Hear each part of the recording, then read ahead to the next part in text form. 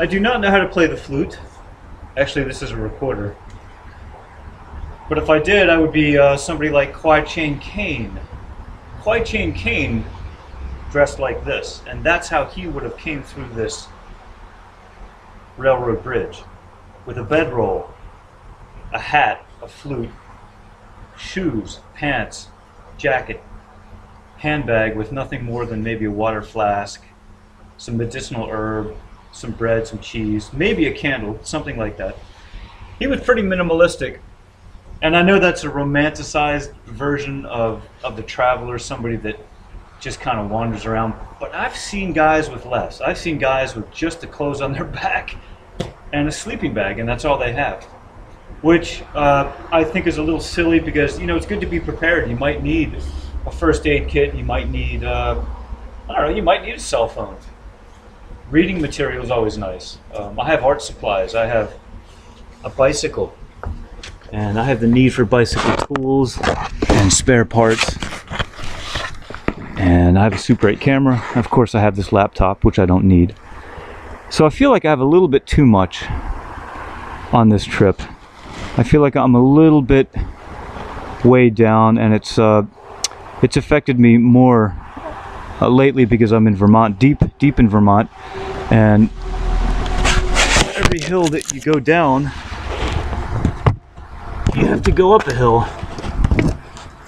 So it's yeah, it's been kind of heavy, and I feel like it would be better to be a little bit more minimalistic. But in any case, mission accomplished, day 18 of the Super 8 voyage. I am now filming the bridge which I most wanted to film. Unfortunately, it was much further away than anything else that I wanted to record. It is a train bridge which is no longer active, the Fisher train bridge in Vermont. So the reason I really wanted to come here is so I could do some photography with my Super 8 camera. I climbed up here yesterday, up in the, I guess the rafters, I don't know what they're called, but I did a bunch of photography underneath the bridge, and it's been raining like crazy, so I've been actually hanging out inside this bridge for quite some time out of the rain.